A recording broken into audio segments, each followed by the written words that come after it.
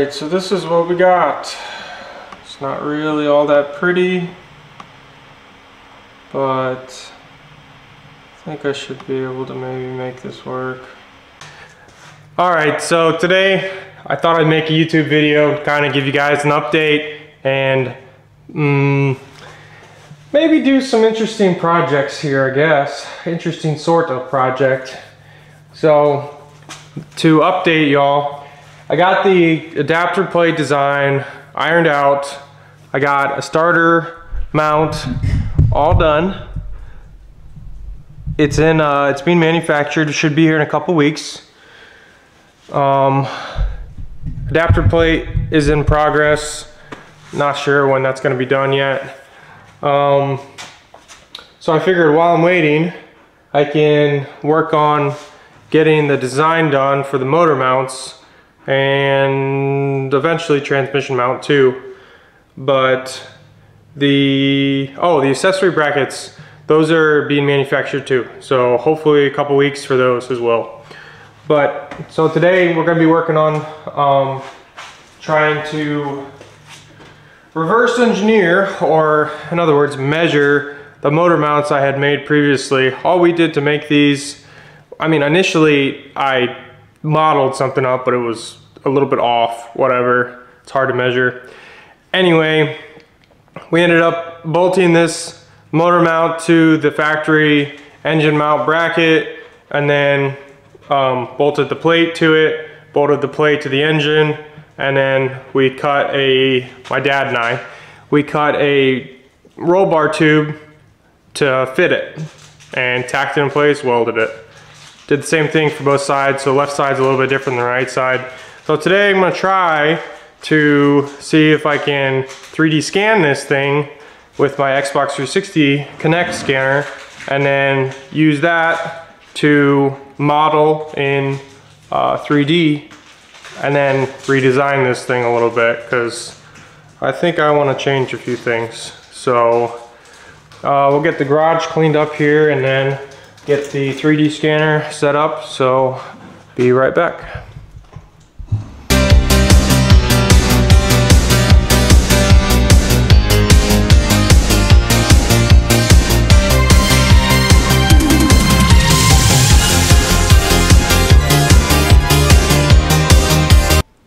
All right, garage is all clean. So here's the motor mount I'm gonna scan. The thought is, and I've never done this way, but the thought is to suspend it kind of like you're gonna paint it up in the air, and then hopefully I should be able to get the 3D scanner around at multiple different angles, because it's a little bit cumbersome. So let's see here in a second. This is the Kinect scanner. There's software. It's like, I think 35 bucks, maybe 50 bucks at the most. Don't quote me on that exactly, but it's cheap. It's called Kinect with a K. S-K-A-N-E-T, I think. S-K-A-N-E-C-T. Sorry, butchered that pretty bad. So I'll open that up, and then detecting sensor ready. And I mean, I'll give you fair warning with this software. You have to have a laptop with a pretty decent graphics card and CPU in order to scan properly. I don't know how it is on these newer scanners. I've seen some pretty, like I've seen some that'll connect to your tablet, for example, and they seem to do well. But yeah, I've tried this on my old laptop and it did not work out very well. This is like a pretty middle of the road gaming laptop. It's nothing special, but it does the job. Alright, so this is what we got. It's not really all that pretty, but I think I should be able to maybe make this work. Painting it definitely did help the resolution.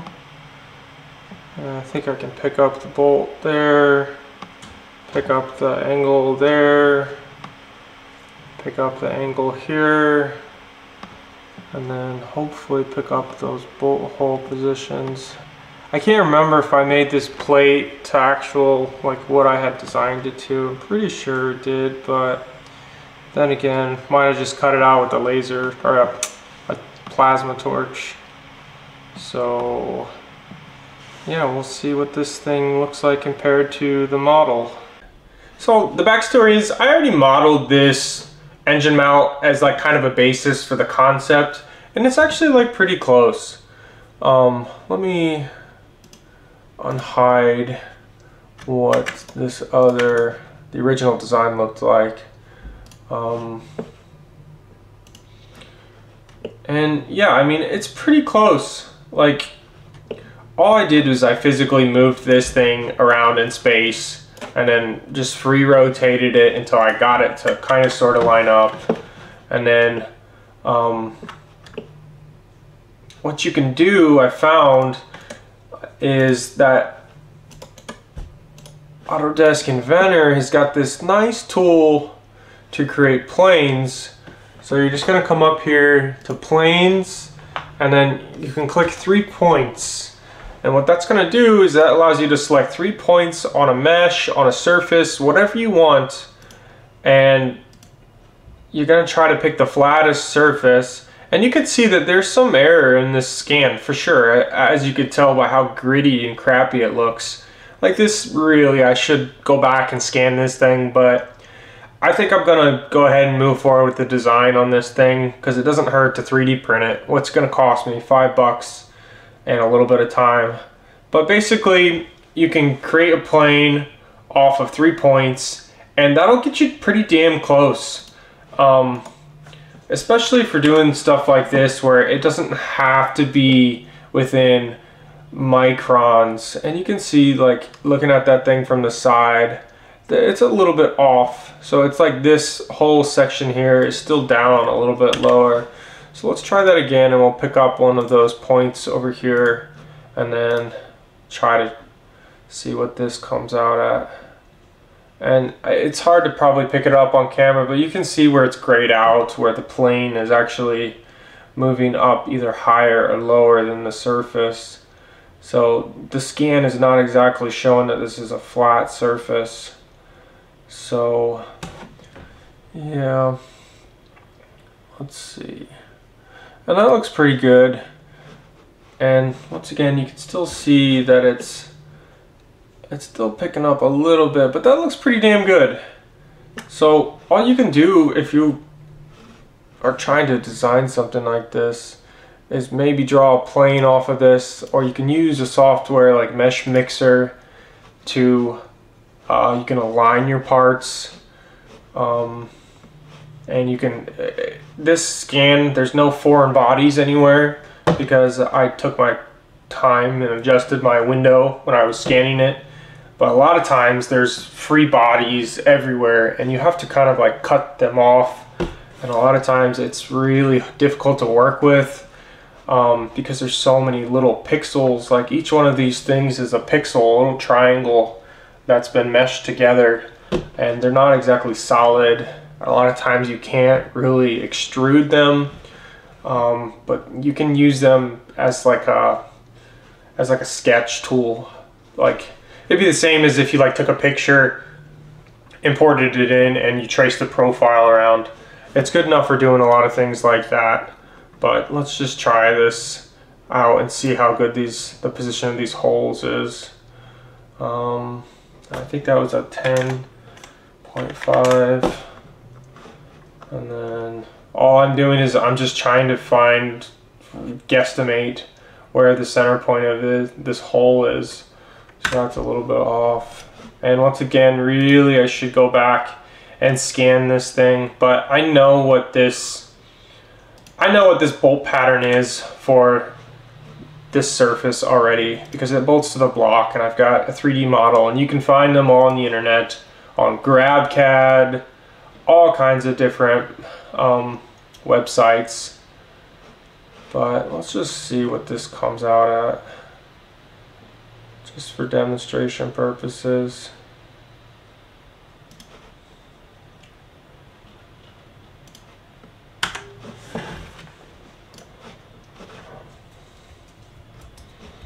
it definitely runs pretty slow when this mesh is in here. There's just, like I said, lots and lots and lots of little details that they aren't really helpful.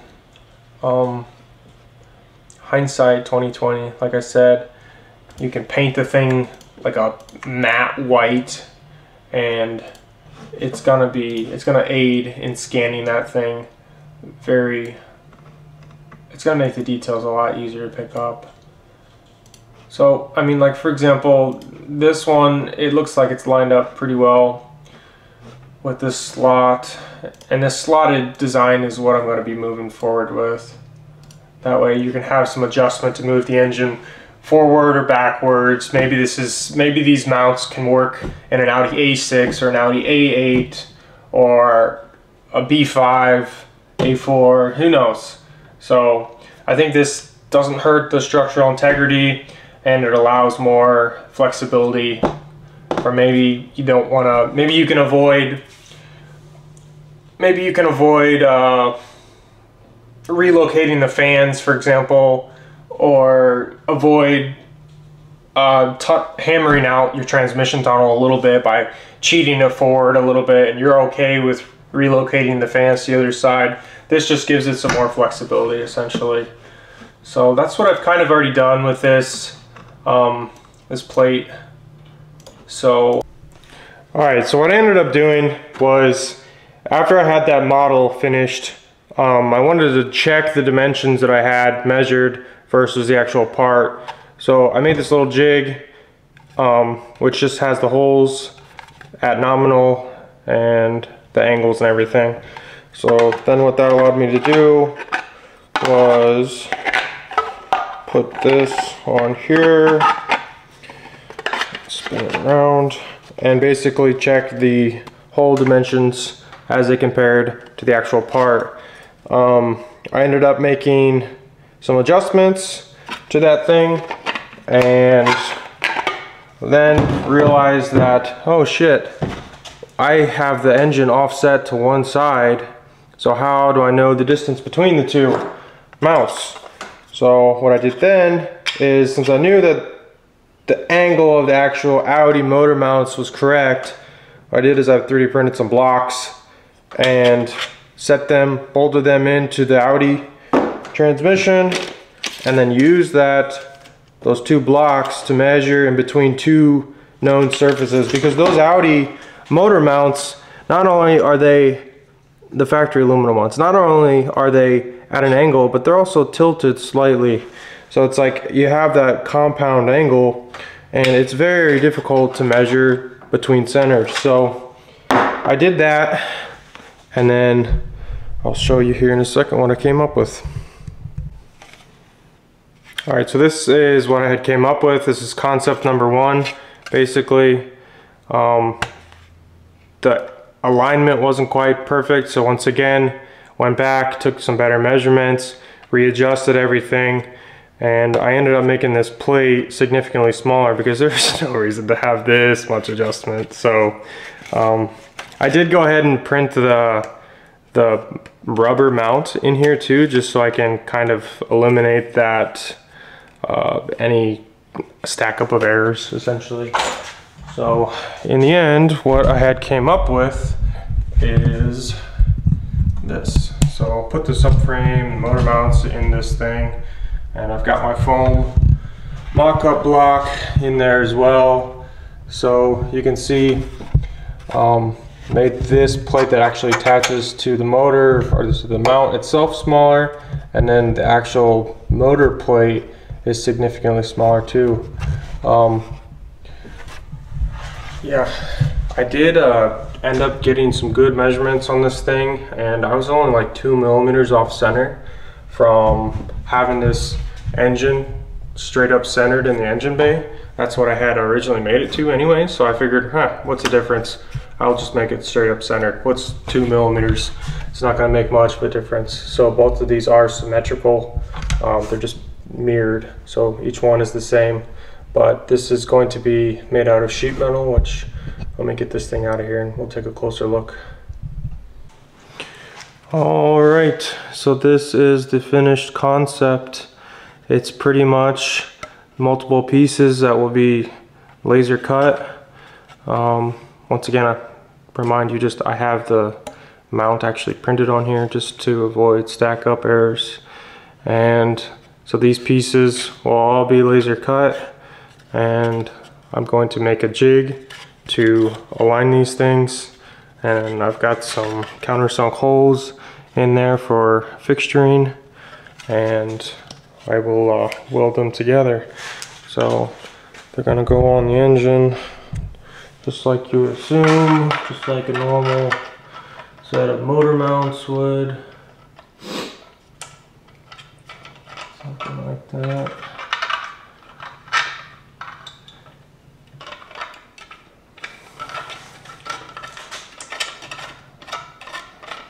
And then this will still allow a decent bit of adjustment front to back. So you've got, I think, a couple inches front to back, which might be enough to make a difference for some application. It does clear everything, including the starter on the other side, at full position. And yeah, that's pretty much it for right now. So the next step is to get some laser cut pieces, make a jig, and go from there. So I'll make a follow-up video whenever I get that part done. And yeah, I'll see you guys next time. Thanks for watching. Like, subscribe, share. Thanks.